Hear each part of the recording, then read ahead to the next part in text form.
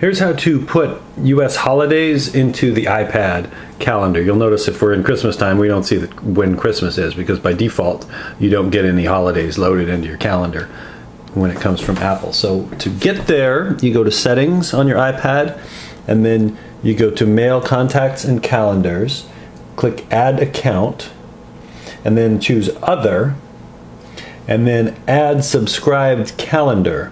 And it'll give you a place where you can enter a URL, and so I'm going to enter ical, that's ical.mac.com. So the iCal is where they keep their calendars, and then / ical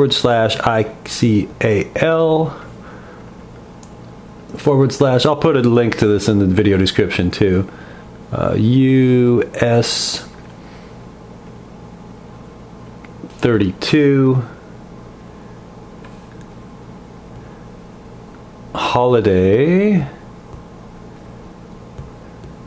So holidays.ics. So that's ical.mac.com / ical / US 32 holidays.ics. Hit next. Description US holidays, and hit save.